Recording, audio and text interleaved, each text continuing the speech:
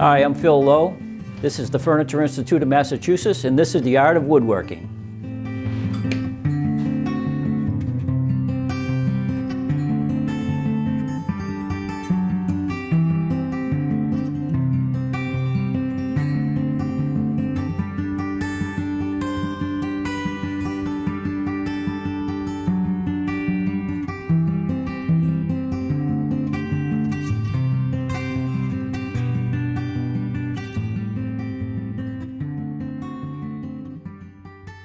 In this episode, what I'd like to show you is some, talk about some chisels and the different types of chisels that we use when we're doing different types of woodworking processes.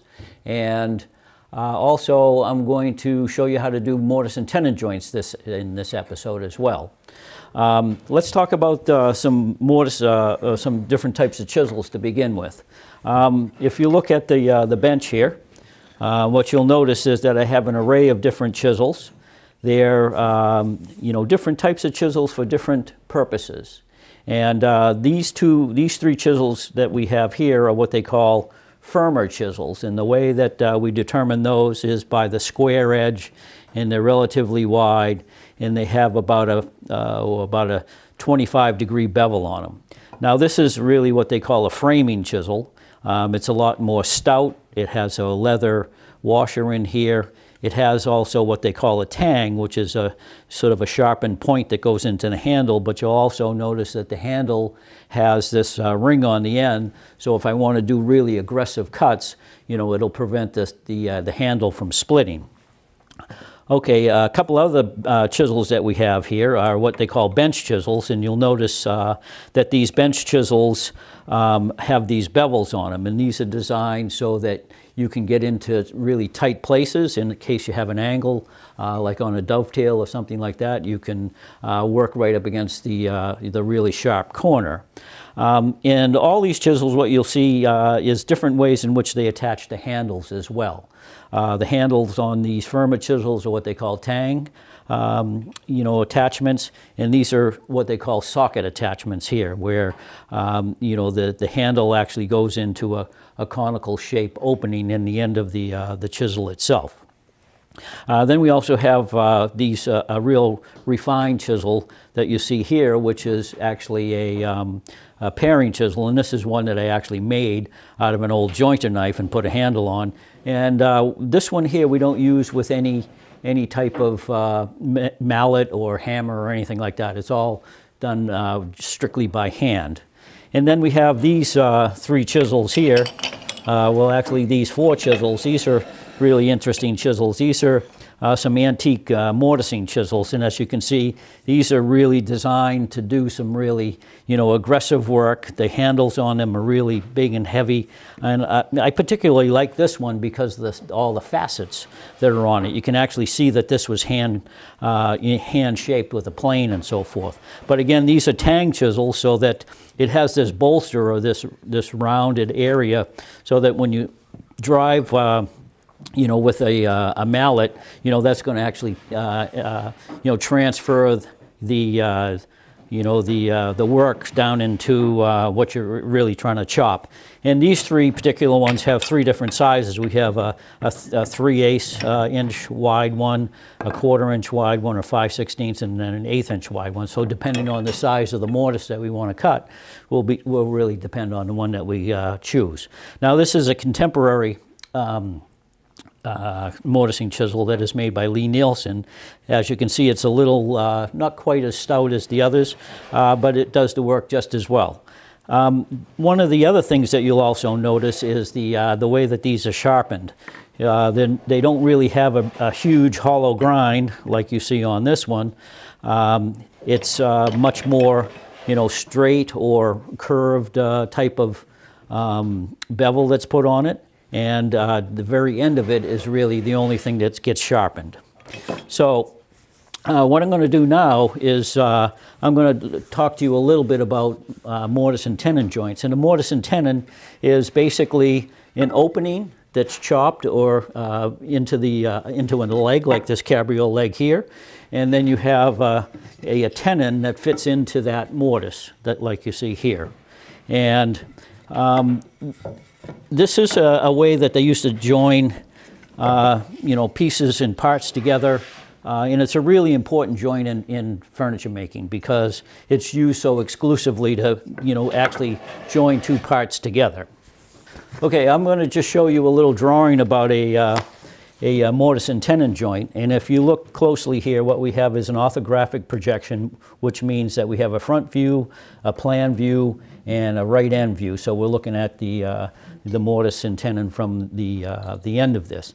You'll notice that I have a bare-faced tenon, which means that the tenon comes directly off of the bottom of this the board that it's attached to.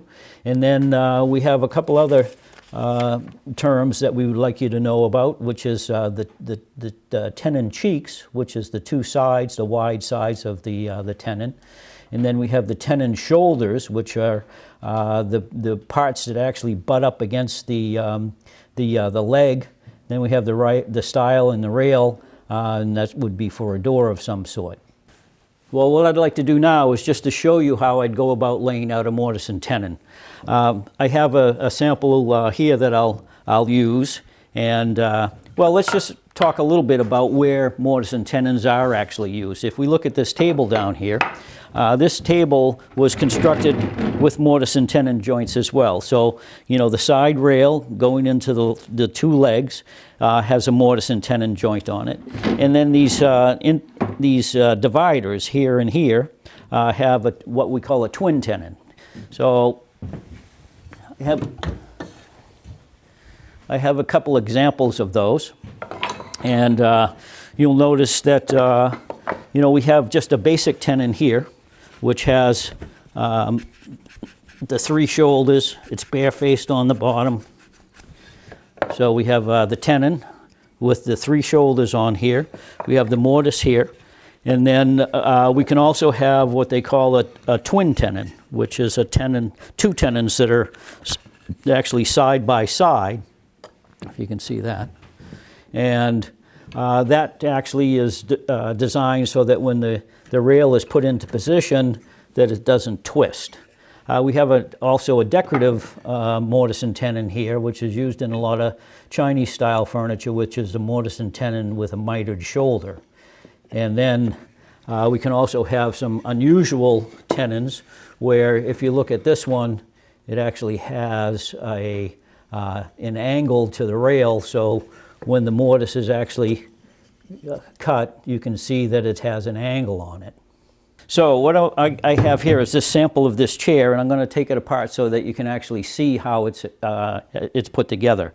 The back has been glued up on this, but if you look, I can take off the crest rail, which has a couple of mortise and tenons here, here, and for the splat. The splat is actually mortise and tenoned into the back rail with this stub tenon on either end. And then if I take the rails and the stretches out,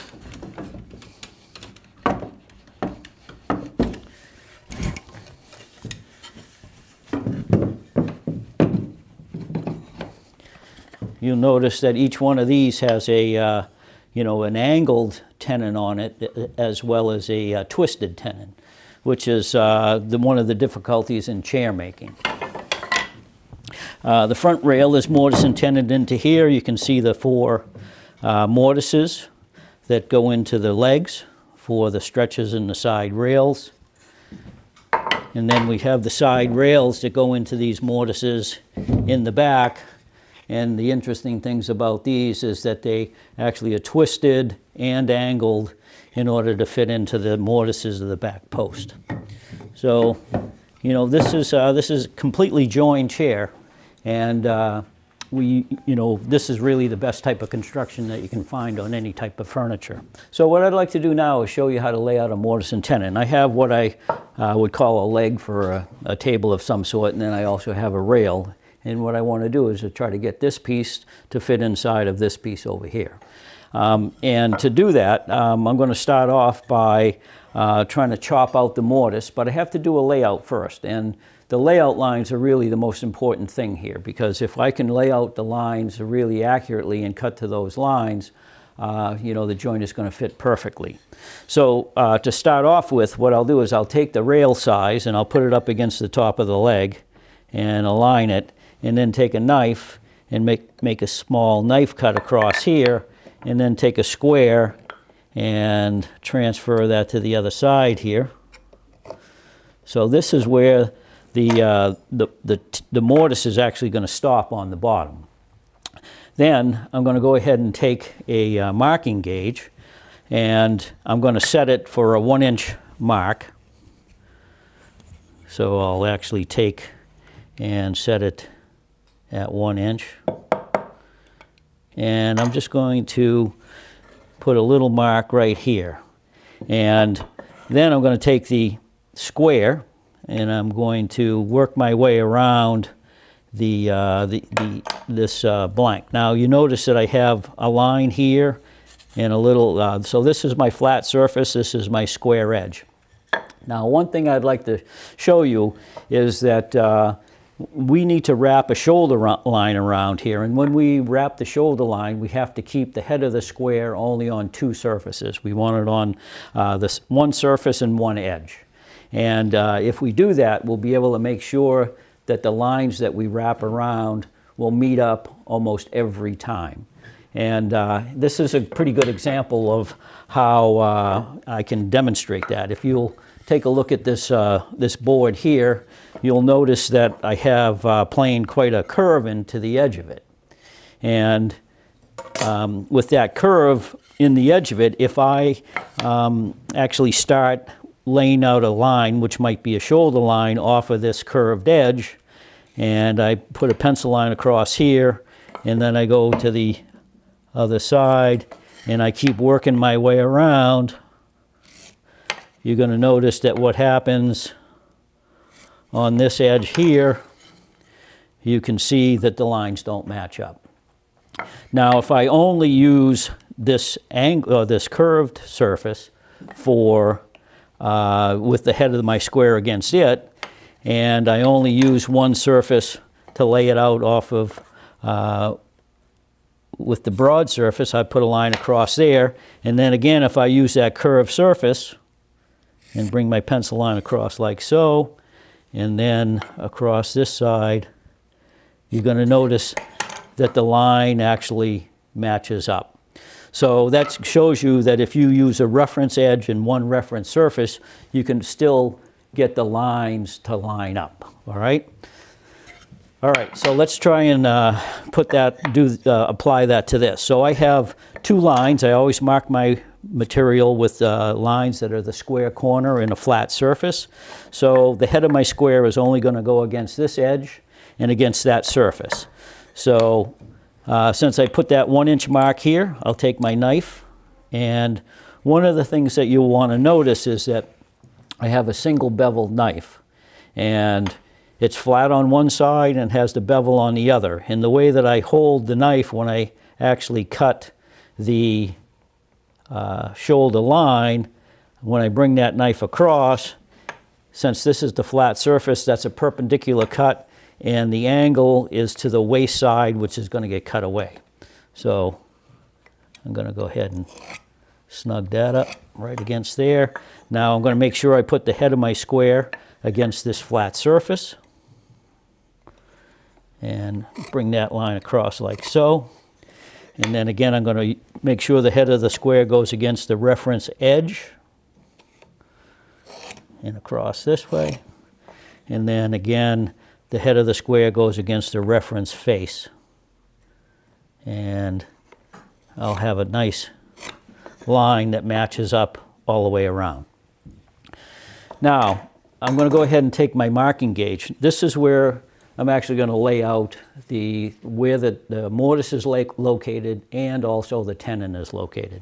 And when we do that, we also only work off of one surface. And we work from the outside to the first wall of the mortise, and then set it up and lay it out to the second wall of the mortise. And what I mean by that is I take the marking gauge, and I'll choose a dimension. The dimension doesn't really matter that much. Let's see, And what I'm going to do is I'm going to scribe a line from the end of the board down to my scribe line. But with this same setting now, with the same setting, I'm actually going to lay out the first set of lines for the tenon as well.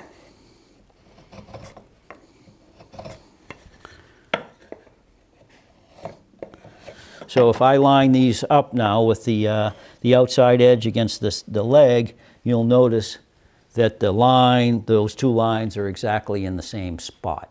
And, you know, that's really important to make the fit of the tenon. Now I'll go ahead and do a second line, which, now I usually like to make the mortise, if I'm chopping mortises by hand, I like to make the mortise a little bit wider than what my mortise chisel is going to be, so that I can come back and straighten the walls of the mortise. So the second mark will go on here. Again, I'm working off of the same outside surface and the same outside surface of the for the tenon. I'm going to run this back. Now, a good dimension to sort of keep in mind is that if you make the tenon 1/3 the thickness of the material, that's approximately the thickness of the tenon that you would like to have. And you also want to be careful to make sure that the wall of the mortise isn't necessarily too close to the outside of the leg, because if it gets racked at all, it can have a tendency to break. All right, so one last line that we have to put in here for the mortise is we don't want the mortise to come right out through the top of the leg. So if we come down approximately 1/2 inch, I'll just measure this down a 1/2 inch here and put a mark there. I'm going to bring my line across like this. Now, one thing that you'll notice, and a lot of woodworkers do this, is they will scribe this line with a marking gauge off of the end of the board. And that isn't necessarily a good practice to you know, employ, because if you happen to have an angle on the end of a board like you see here, if I ran my marking gauge along that angled edge, I would end up with an angled shoulder, and if I cut to those lines, what will happen is the leg will actually go together and be at an angle like you see here. And unless we're trying to put a splay on the leg, then we don't want that to happen. We want, if we want a line that's going to be, you know, perpendicular to a straight edge, which will bring the leg, you know, right down square and perpendicular to the floor. Okay, so these are all laid out now, so I'm going to go ahead and show you how I chop the mortise. I'm going to go over to the corner of the bench here. All right, what I'm going to do now is I'm going to go ahead and chop a mortise, and we have to hold this piece down to the bench top as firmly as possible. And the way that I do that is I like to use a clamp, and I love these Jorgensen style clamps because they, you know, hold really well. A lot of people have a little bit of difficulty using them, but if you know, grab the clamp the same way every time. And personally, what I do is I put this handle in this upper handle in my right hand. If I rotate this in one direction, you can see that the clamp actually is closing up, and if I rotate it in the other direction, it's opening it up, and it's also parallel. So what I want to do is I want to open this up to get it close to the dimension that I need, and then I'm going to bring this over the bench, and I'm going to go ahead and snug that up. And I always tighten it with the back piece here, and I want to make sure that these jaws are perfectly parallel. If they happen to be pinching, you know, the clamp will move really quite easily, or if they're pinching in the other direction, you know, it's not going to hold the part snugly. So what I need to do is make sure that that's perfectly parallel. And then I tighten it down, a little moisture on my hand, get an extra quarter turn out of it. Now I'm going to go ahead and take this mortise chisel, and I'm going to begin by chopping approximately 1/8 of an inch or so away from the scribe line that I made. And the other thing that I do when I chop these mortises is I always stand, you know, in this position here so that I can see how vertical the chisel is. It doesn't really matter too much if the chisel is angled in this direction to begin with because I'm away from the scribe line, but it is necessary to be square when I'm looking at it from this direction, because otherwise, you know, when I go to fit the mortise, the tenon into the mortise, it'll come off at an angle. So I'll go ahead and try to center the chisel. You notice that I have the flat towards the scribe line, and if I'm a little bit close to the scribe line, I can do what you call walk the chisel. So if I tilt it and twist it in my hand like so, I can actually move it along to wherever I need it to be without really lifting it up, and it makes it a little easier to get it in place. Now I'm going to stand back and make my first chop, and then I'm going to spin the chisel around, and when I make my chop this way, what you're going to notice is it pushes the material that's on the bevel side in that direction. It's actually splitting it along the side walls.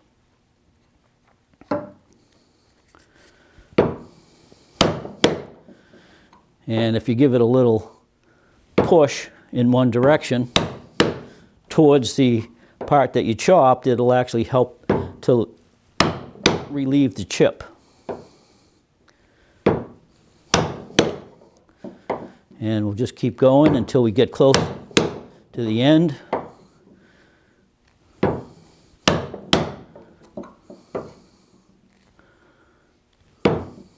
Oop.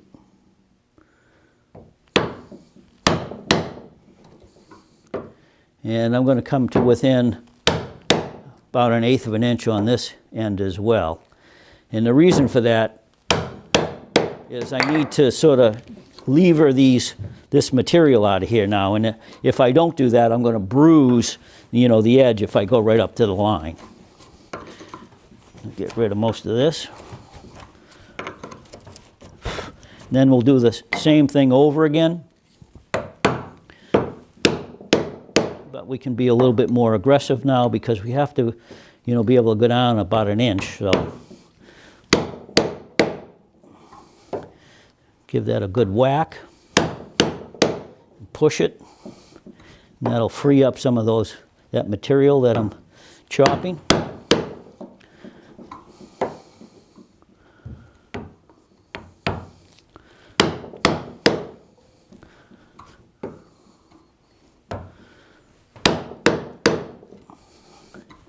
You notice that I'm not being too gentle here, just trying to get that work done quickly.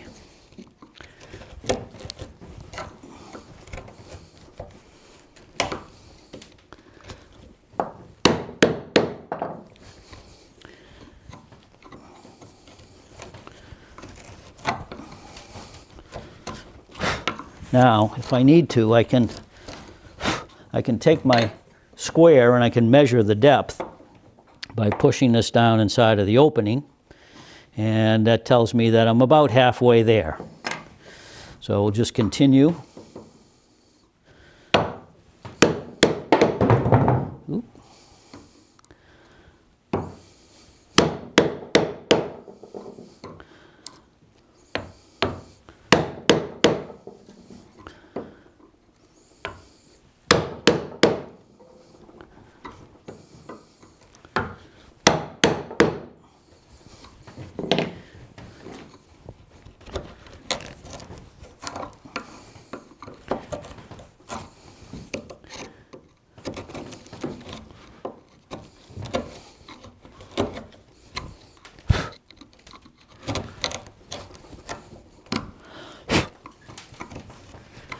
Okay, we're getting close.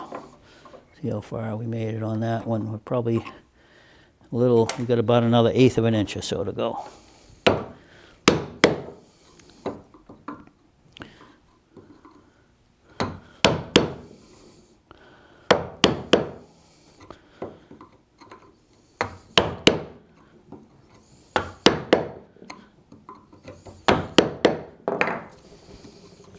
All right, this should take care of it.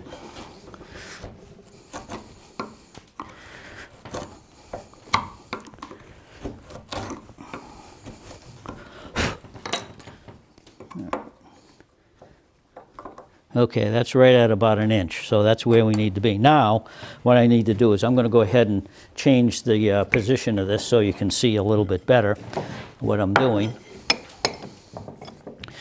I need to chop to the lines at the ends of the mortise now. And what I mean by that is I need to go ahead and put my chisel right in the scribe line. Now you notice also that I am chopping, and I'm able to look at the, this edge of the chisel to see that that's perfectly perpendicular to my work. And we'll just chop down this way.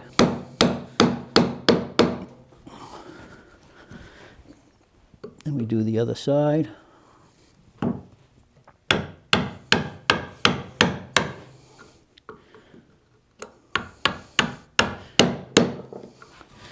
And we'll try to clean that out now without really marring up the ends if we can help it.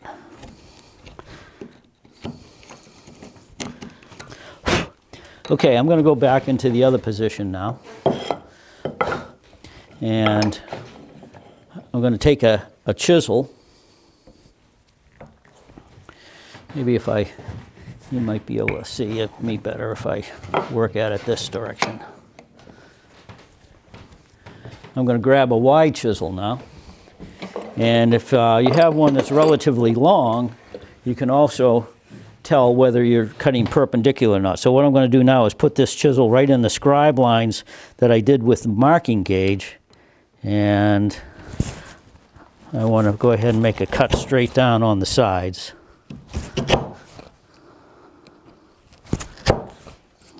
And this will square it off nicely. Now we got to be careful not to. Certainly don't want that, that mortise to be going in on this direction or on that direction. We want it perfectly perpendicular, to the surface. Clean that out. You want to make sure you close your eyes when you blow the material out of there.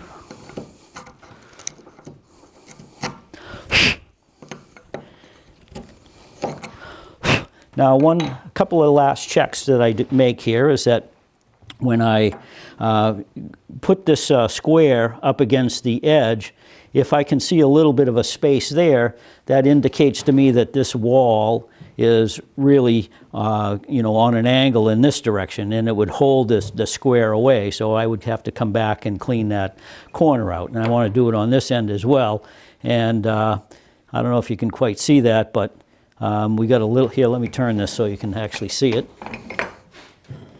You notice that I have this space right here, so that means that this is the end of this is touching down low, and I need to get inside there and clean that out.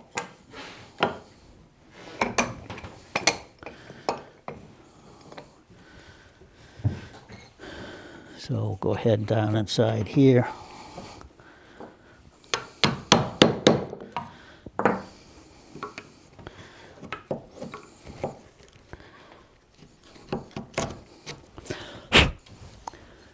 One more check. Okay, one more time. Sometimes you can just use hand pressure at this point. And then I got to make sure I work right over into the corners as well, since the chisel is just slightly smaller than the opening now. Leaves a couple of cuts on either side. So that's what I need to do as far as the mortise is concerned. Now there's one other check that I do here. So if I take a 6-inch ruler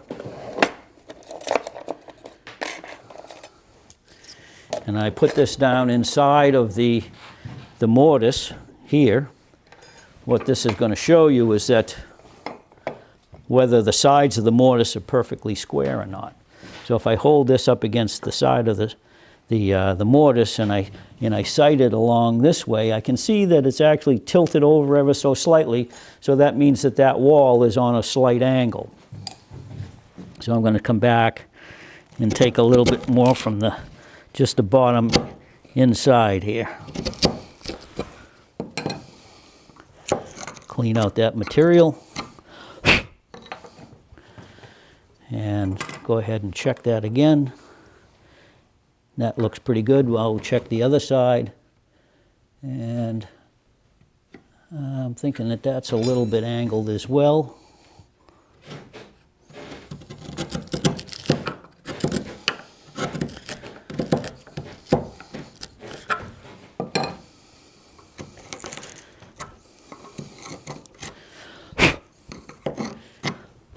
Okay, so mortise is done. Now we're going to go ahead and fit the tenon to the mortise. And what we have to do is we have to cut away the waste on either side, and we'll do that with a rip back saw. So I have two saws here. I have a rip saw that I can cut down along the side of the cheeks with, and then I have a cross-cut back saw that I can cut the shoulders with. So we'll start off with the shoulder cuts. And what I'm going to do is hold this in the vise here, and I'm going to have it up high enough that I can still see my scribe lines. I'm going to take my crosscut saw, stay a 1/16 of an inch away from the line, and just go ahead and cut down until I just touch the scribe line on both sides. We'll flip that over and do it again.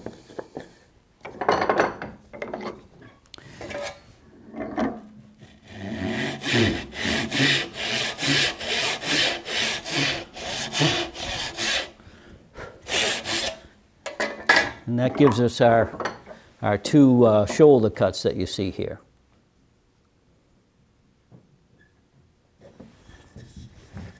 Now I'm going to hold this upright in the vise, and what you're going to notice is that I'm not holding the piece in the vise this way, because if I tighten this up in the vise and I have to start to make my cut, if it isn't holding it snug enough, the piece is going to move in this direction.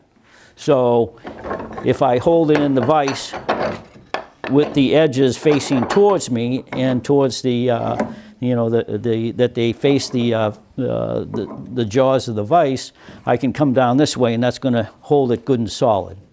Now, when I instruct people how to do this, sometimes what I suggest is that if you can make a saw cut from this corner down to this corner, and then the same on the opposite side, excuse me, same on the opposite side, I can then spin it around and then come in from the opposite direction.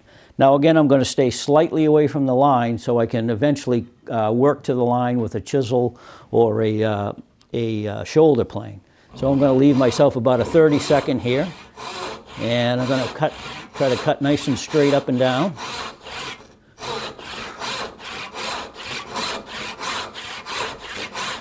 And I'll cut the opposite side as well.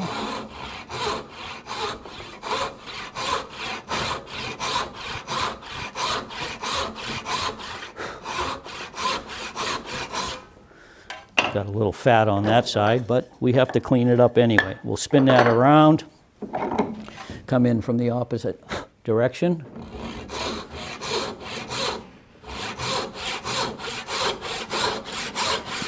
Now, since I made two angle cuts, what's going to happen is I made a cut from this corner to that corner, and then I made a cut from this corner to that corner. So basically I have this little triangle that I have to come back and cut down to the shoulder, and when I do that, the part should just fall off.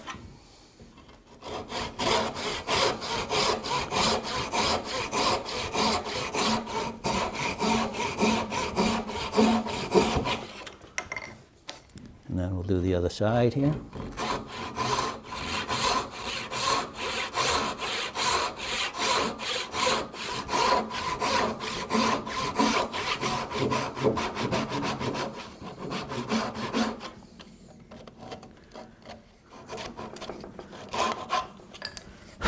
Okay, so that's created the rough tenon for us.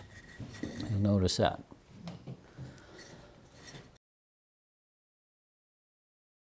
Now, if you look really closely at this mortise and tenon and the lines that we have on here, you'll notice that I've left the scribe lines all around on the edges, on the ends, and on the opposite edge. Now, those are really important lines to have because those are lines that I need to work to. Because if I chop to the lines on the mortise, and if I can work to these lines on the tenon, the piece should fit perfectly, just absolutely perfectly. So the first thing that I'm going to do is I'm going to go onto the bench, and I'm going to show you two ways that I usually take care of a shoulder. And what I mean by taking care of a shoulder is I have this scribe line here right now, and I have to cut to that line because that's the line that's going to actually make the distance between two parts. For instance, if when I have a chair leg and I need to have the legs a certain distance apart, you know, that's what really makes the dimension that I'm after. So again, I'm going to hold this down to the bench, and I always want to make sure that the part is over the bench and not hanging over the bench, because if I chop too hard here, I could actually, you know, break off the tenon. So I want to make sure that that is on top of the bench. And I'll hold this in place, and again I'm going to stand to the side. Since I have the scribe line here, if I put my chisel in the line in this direction, and I can be looking at it from this spot here, I want to make sure that that's perfectly perpendicular. I can just come down like so. And the other thing is, you know, it's really important that we had this scribe line, because I can put that chisel right in that scribe line and it won't move at all. And you know, that's what's really going to make this joint fit.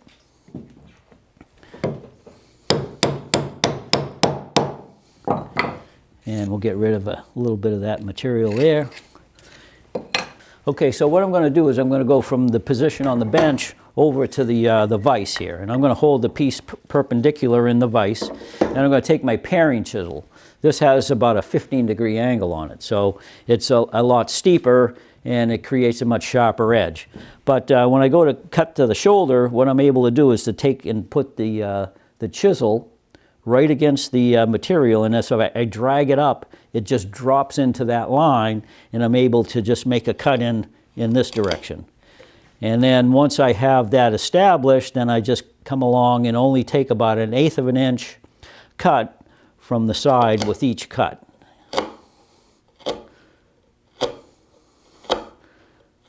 And we work right along here.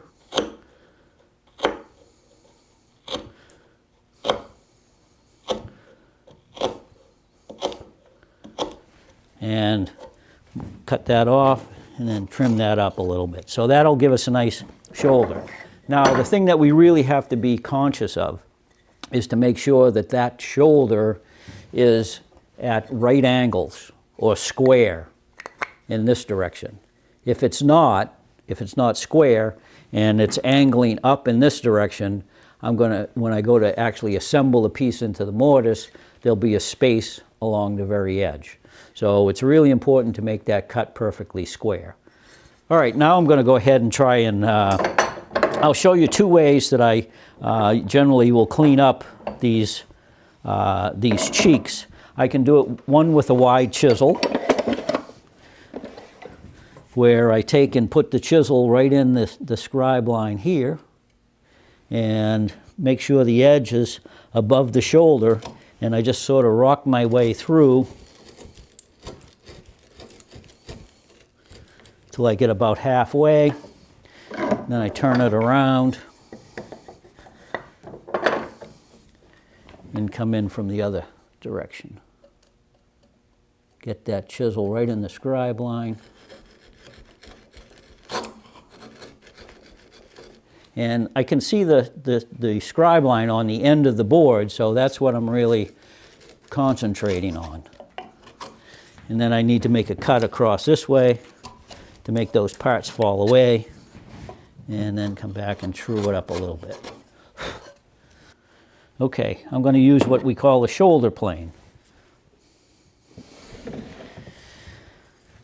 Now if I hold the piece in the vise and so that it's above the bench top.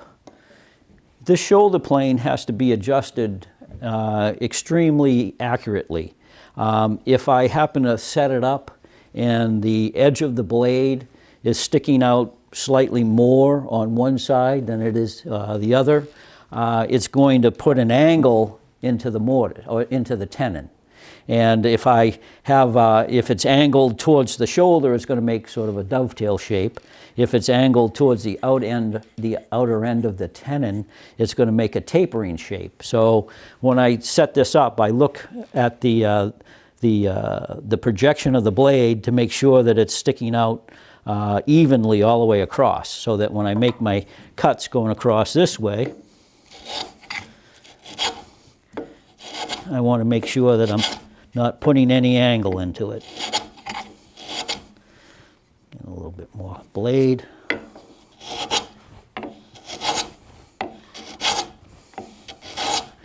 This is a little bit more controlled. And you notice that I'm very deliberate, that I come up and make the, engage the cut and then follow through. And as I progress, what I do now is I look at the line. The line is good and parallel, and I want to look at it on the end. It's a little thinner here than it is at this end, so that indicates to me that that tenon is slightly angled in this direction. So it's thicker here than it is here. So I'm going to concentrate my efforts now right in this area.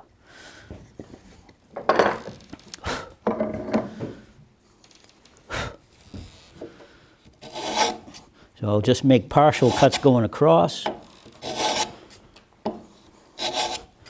Now, if you look closely here, when I get close to my line, you'll notice that this is starting to flake away. You can actually see, where the scribe line was made here.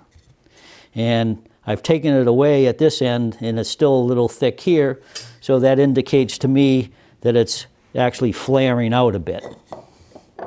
So I'm going to focus my work right on the very end here with a couple of thin cuts. Now, this is really a good trick. When we go to fit this into the mortise, it's going to fit into the mortise this way, because this was my reference edge, which has this little swirl on it. But if I take the part and I spin it around like so and hold that up against my mortise, I can actually tell, if we look here, you can actually see, I can still tell that there's just a little bit of the mortise sticking out. So what that indicates to me is that the distance from this outside surface to the cheek is not quite deep enough. So if I go back to my vise and take a little bit more material from this end over here, I should be in pretty good shape.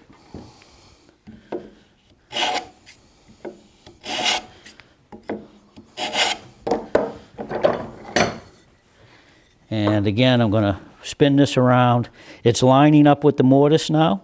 You notice when I rub my finger there, I can see that it's nice and parallel. So I want to try and fit it now until it goes into the opening this way. And that actually fits pretty good. All right, so the last thing that we have to do is to cut a shoulder into this that allows for what we left on the top of the leg. So I'm going to take a pencil and I'm going to hold this up against the mortise. I'm going to put a little line here, and then I'm going to take my square, and if I put that against the shoulder line, I should be coming off of there perpendicular, and that'll be the cut that I need to make. So I'm going to make my rip cut first. I mean, vertical, and I'm going to go right along that line.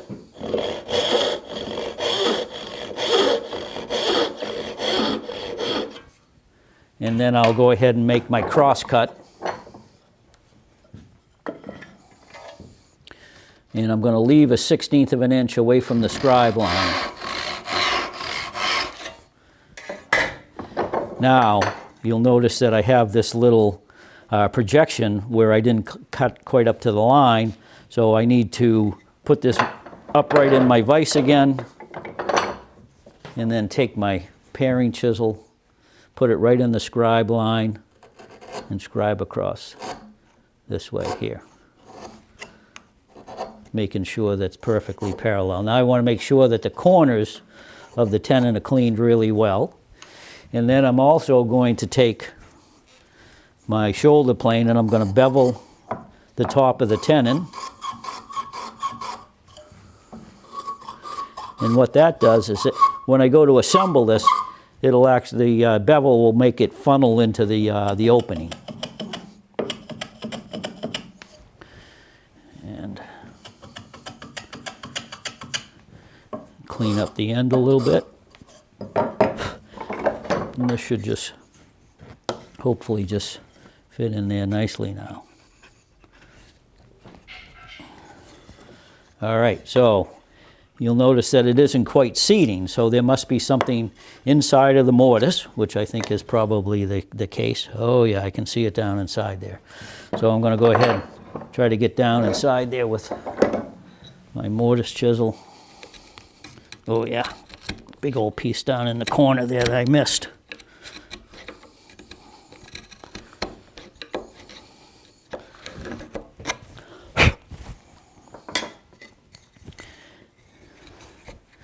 There we go. Look at that. That's beautiful. Okay. So what we want to do now is, you know, this is how all these mortise and tenons would have been put together. So. Now, if you have a little bit of a, you know, a problem, I think I got a little bit of a shoulder that's not quite seated correctly. So I'm going to just rescribe this shoulder ever so slightly and recut it, and that'll allow me to have a good flat surface, because I noticed that there's a little difference in the height of these shoulders. So just to rescribe this ever so slightly. If you're making a table or something like this, you would have to do it to the opposite parts as well.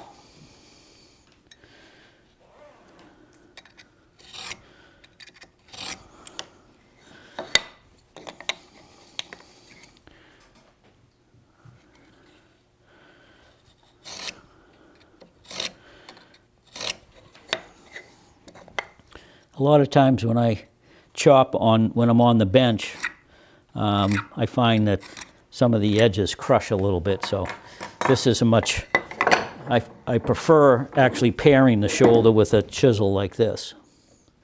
And come back this way.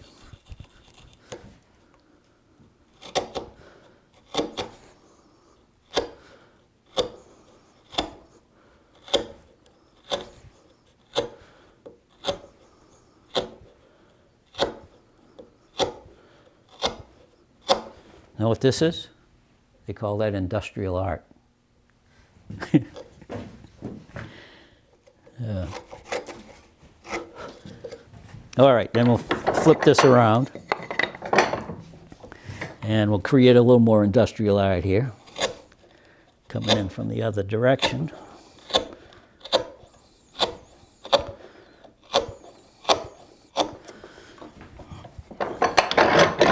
Come in from the end.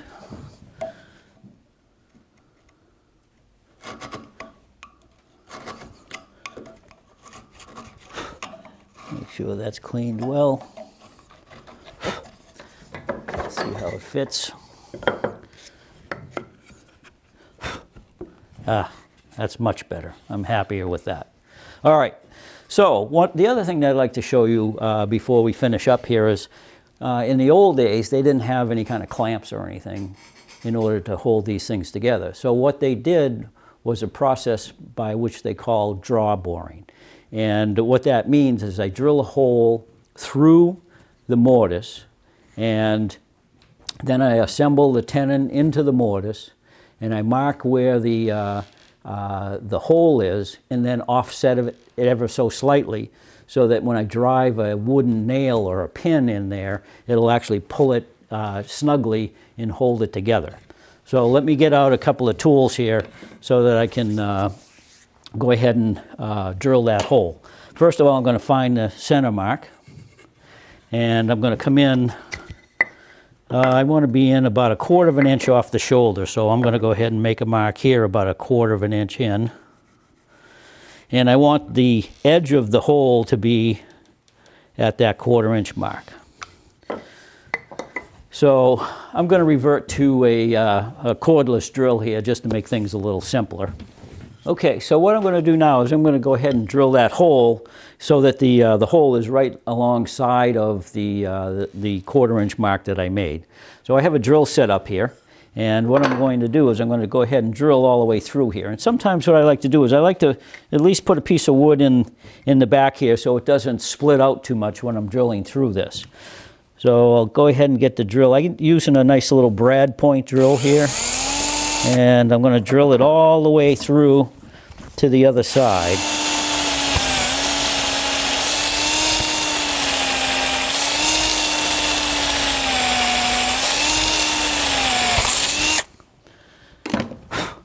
Okay, now you can see there's a hole that goes all the way through that. Now I'm going to go ahead and assemble my mortise and tenon, and I'm going to use this brad point bit, and I'm going to go ahead and mark where the center of that is. Now when I mark that center, which you can see here, you can see that that's the center right there. Now if you think about this, if I drill the hole right in the same place, you know, it'll just basically go through. But if I offset the hole slightly like this, what happens is I have the wall of the hole that's going through the tenon is slightly closer to the shoulder, so that when I drive the pin in, it'll push against the side of that hole and draw the whole thing together, we hope. Let's give it a try. So I'm going to offset this hole now ever so slightly by about 1/16 of an inch or so. And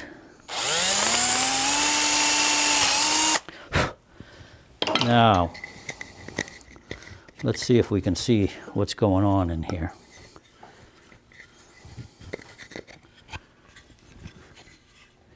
Now I don't know if you can see inside of here or not, but you can actually should be able to see that part of the hole on the tenon is slightly closer to the shoulder.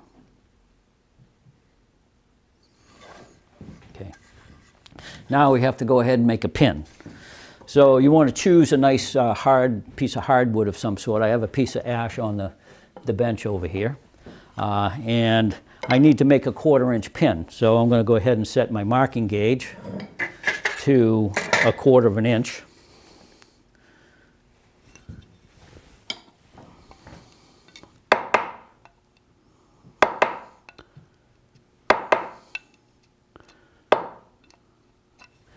And I'm going to make a couple of lines. I'm going to try to choose a nice straight grained area.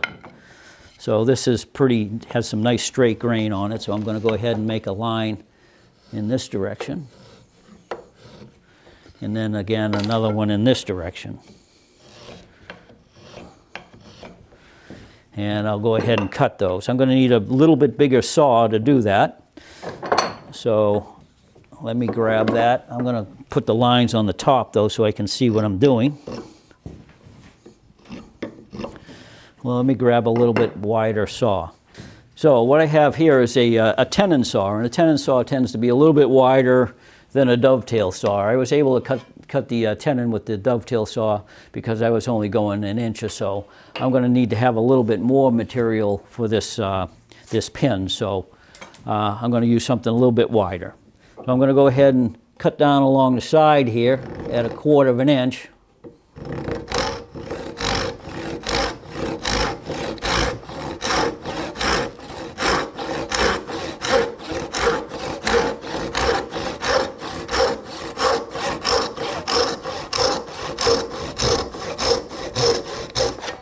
And I'm going to go ahead and spin this and cut this from the opposite direction now.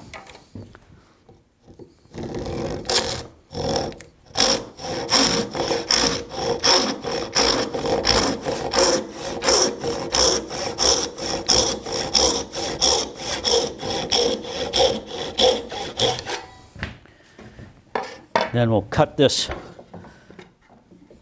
off of here with a cross-cut saw. And that's going to give me my 1/4-inch pin. Now, you'll notice that the pin, I haven't quite gotten to the line there, so I need to put this in the vise and plane to the 1/4-inch mark. So I'll go ahead and try to grab that like so. Grab my plane.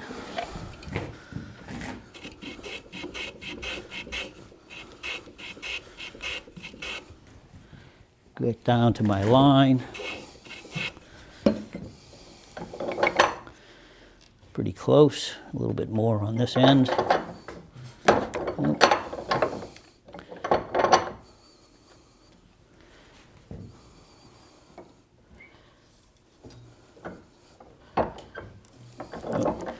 Well, if you're having trouble holding it, another way to do this is to flip the plane upside down.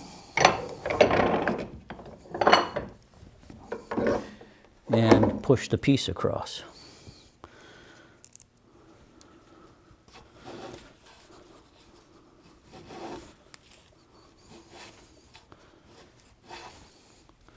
Okay, and then we'll get rid of the saw marks on this side.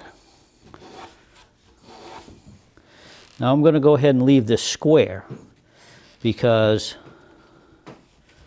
I'm going to put a square pin into a round hole. Now, one of the things that we have to be conscious of is we need to taper the end of the pin. And we want to taper it in a way that it favors one side of the pin itself. So I'm going to go ahead and sort of turn this into an octagon, whittle it down.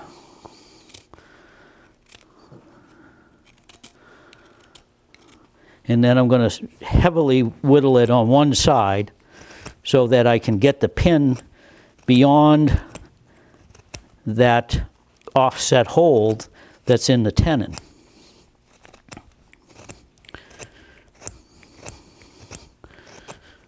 That's why we make the pin extra long as well. Now you'll notice that this is favoring one side. So it's heavy on, the taper is heavy on one side, so that when I put this into the opening here, it's going to miss the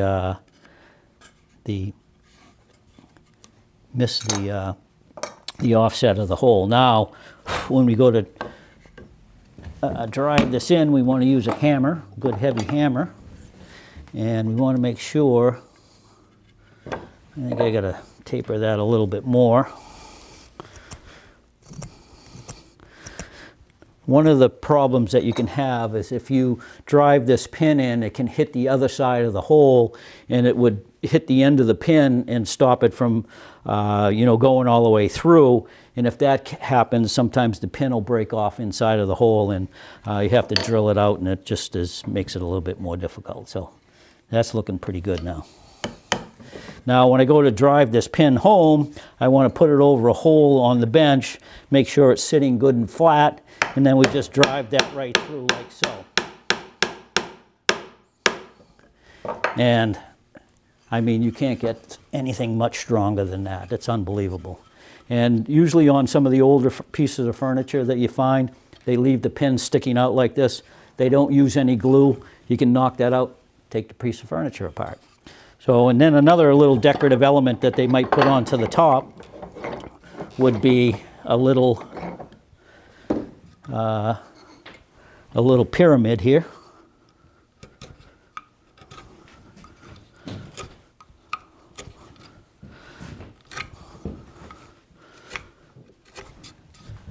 And that would accent the pin. And if you burnish it a little bit with another piece of wood, make it look like it's 200 years old.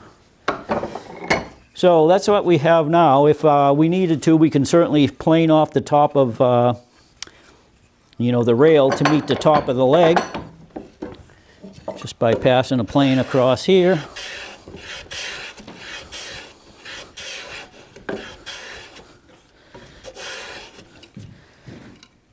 And there we have it, one Mortise and Tenon. Thanks for being with me. I'm Phil Lowe at the Furniture Institute of Massachusetts, and this is The Art of Woodworking.